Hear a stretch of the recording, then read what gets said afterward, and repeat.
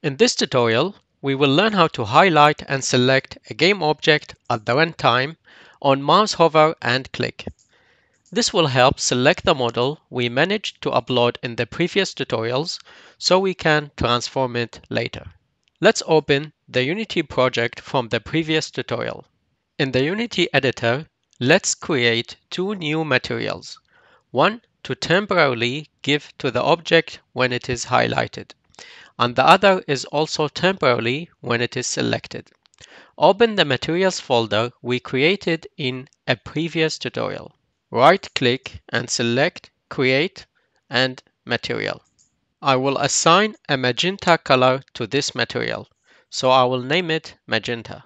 I am also planning to make the material transparent, so I will select Transparent for the surface type inside the inspector.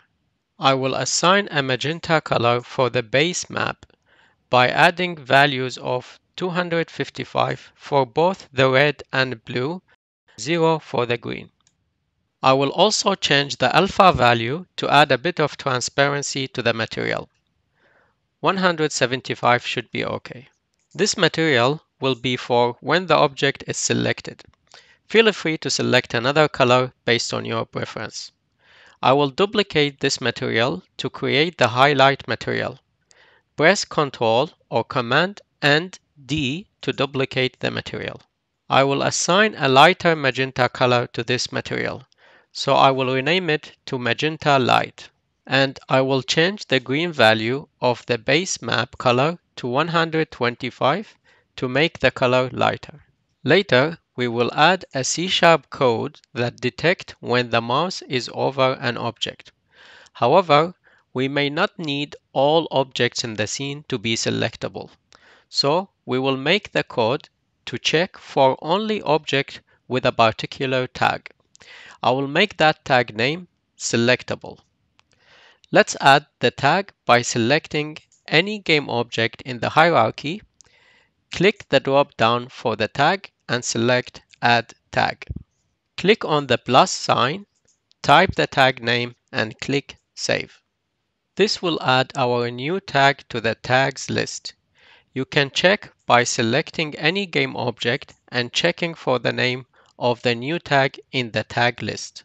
In the previous tutorials, we added the code that loads a model on the runtime.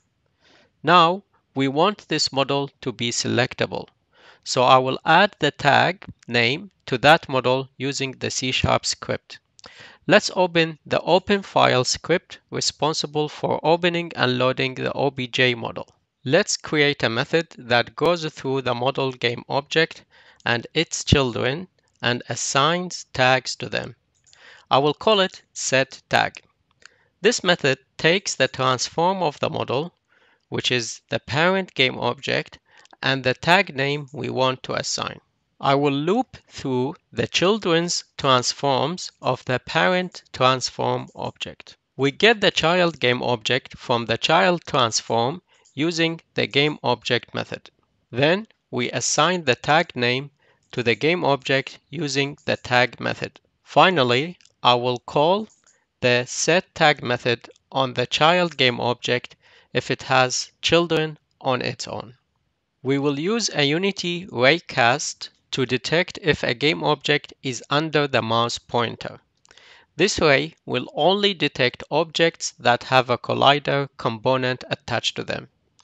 So we will create another method that loops through the model game object and its children and add the box collider component to them.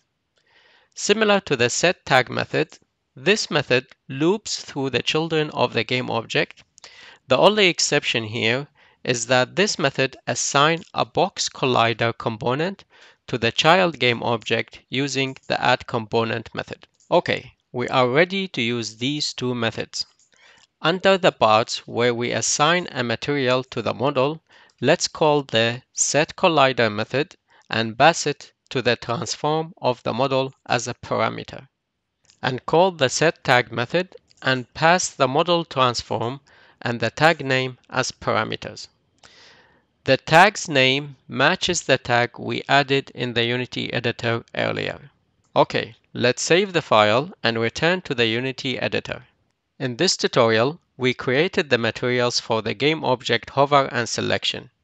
We also added a tag to determine which objects are selectable and added this tag and collider components to the gameobject we want to select.